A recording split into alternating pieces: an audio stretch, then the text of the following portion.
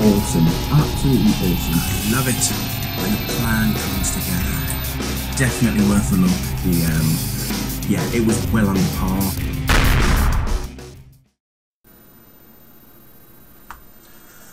In Brightest Day, in Blackest Night, all that sort of stuff. Children. Let me just say right now, Green Lantern. It just We all knew that it wasn't really gonna.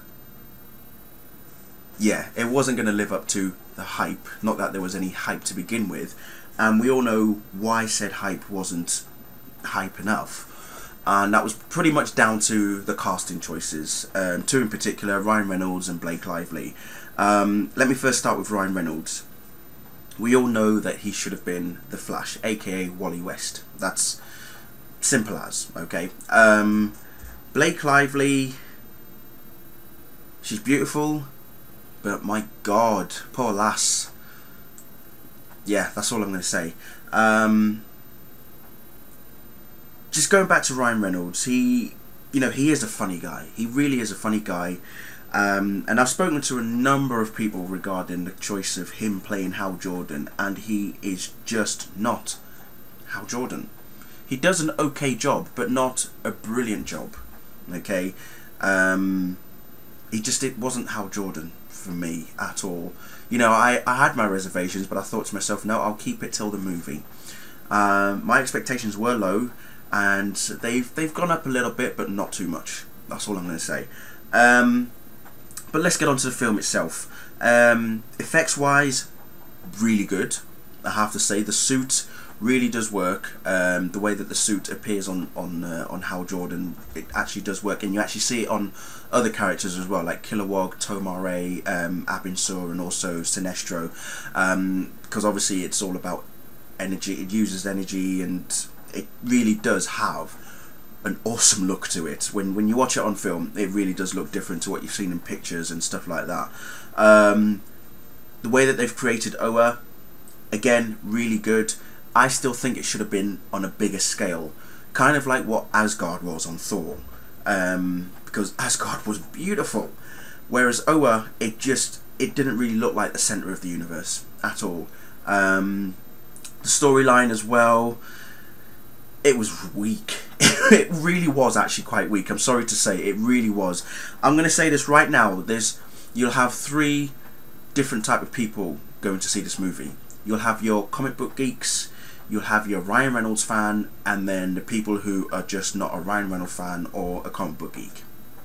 And all I can say is right now that if you really, really want to know about Green Lantern, about Hal Jordan, about how he becomes the world's the greatest Lantern ever, and everything like that, I suggest that you read the comics, particularly Secret Origin, Rebirth, No Fear, and then watch two animated movies, First Flight and Emerald Knights. I think that's pretty much all you need. And then after all that, get onto the Blackest Night and Blackest Night really is all you need to get onto after all of that. Yeah, all I'll say is, well, Angela Bassett was immensely underused. So was Peter Sarsgaard as Hector Hammond. Both of them were hugely underused. As I say, Blake Lively as Carol Ferris, it just didn't work. There were some nods to her character, for like Star Sapphire. We all know that Hal Jordan's nickname is Highball, and Carol Ferris's nickname in this case was Sapphire. So there was that nod towards her becoming a member of the Sapphire Lanterns. Only true comic book geeks will know exactly what I'm talking about.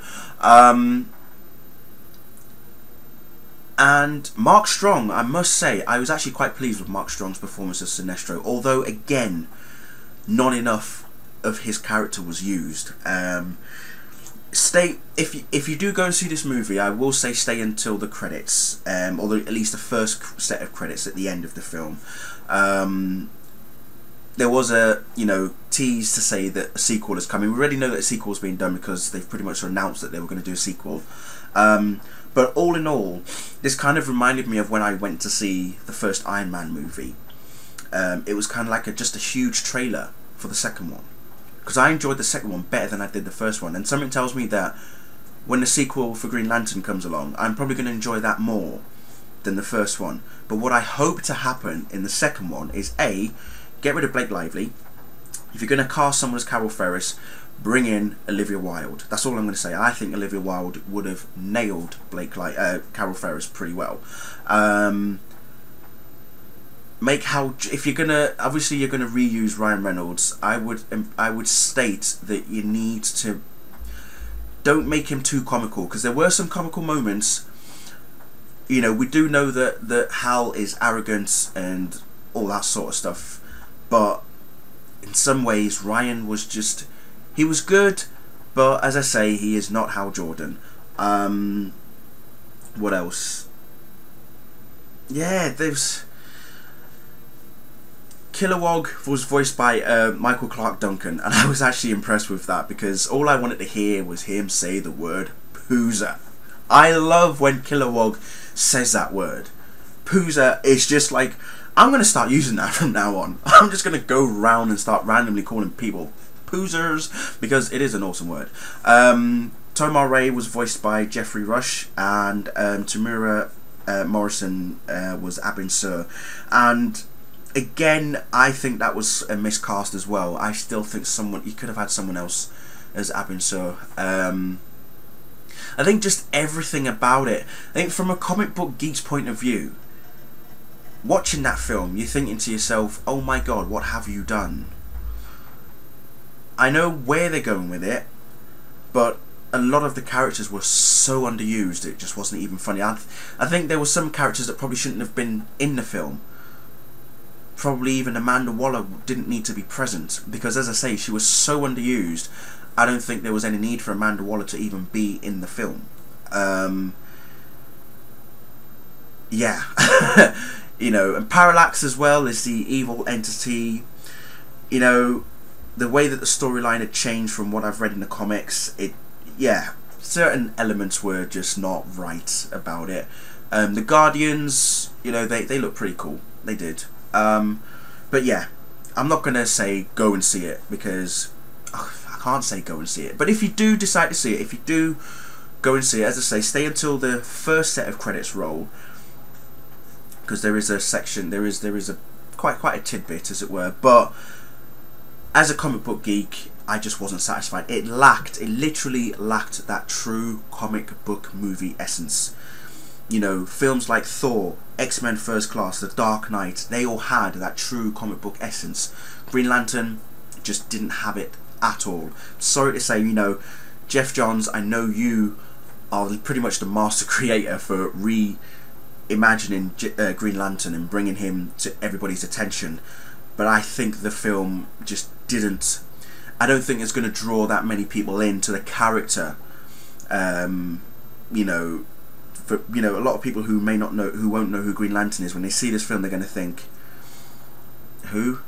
You know, if you've read the comics and you know who Green Lantern is, I can honestly say that you will be coming out of the cinema going, meh, just forget, okay, right.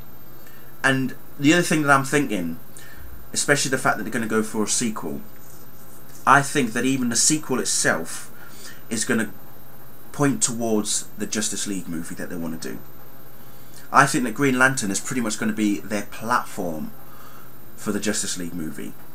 And the sequel will probably be going towards that. I can't say that's what's going to happen, but that's what I feel. Because we know that The Dark Knight Rises and Superman Man of Steel, according to both Nolan and Snyder, both of those films are separate. So is Green Lantern going to be the platform? Is it going to be the starting point? Is the sequel going to move towards the Justice League movie? Who knows? But all in all, yeah, I just came out of the cinema thinking, alright, yeah, okay, what am I supposed to do? You know, so let me know what you thought of it, if you've seen it. Those of you who haven't seen it, as I say, if you want to go and see it, by all means do.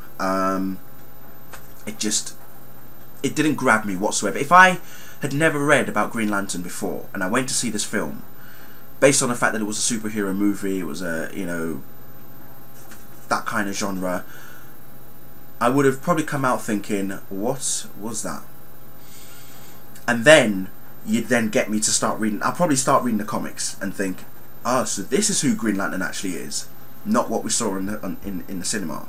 So yeah, it kind of gives you that not too sure if I should read about this character, should I know more about him kind of thing. But believe me when I say Secret Origin, No Fear, Rebirth, First Flight, Emerald Knights, that's pretty much all you need. That's all I'm going to say. So thank you for watching, and I'll see you all later. Bye.